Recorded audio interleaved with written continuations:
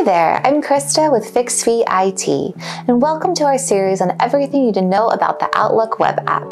Today we're walking through how you can set your attachment preferences in the Outlook through the web app. If you're looking for a specific section of this tutorial, hover over the progress bar and select the part you need. Otherwise, let's get started.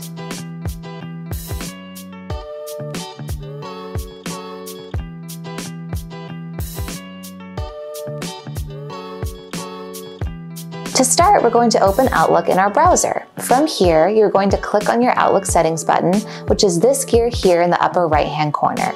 This opens your Outlook settings. From here, you're going to go all the way down to where it says View All Outlook Settings.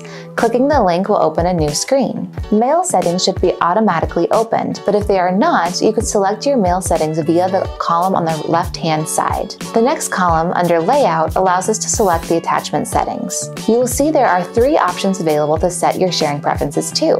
One will ask you how you want to share your attachments each time you send an email with an attachment. One will always send your attachments as a OneDrive link.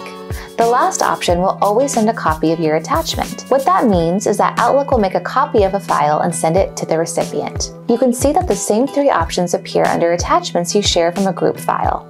We want to change our sharing preferences so that all the documents we attach to our Outlook messages are always shared as a copy. Here we will select that option under Files I choose from OneDrive, then again under Files I choose from Group Files. To save your changes, you're going to go down to the Save button, click it, and then exit using the X at the top right. Now you should be able to send a message in the Outlook web app.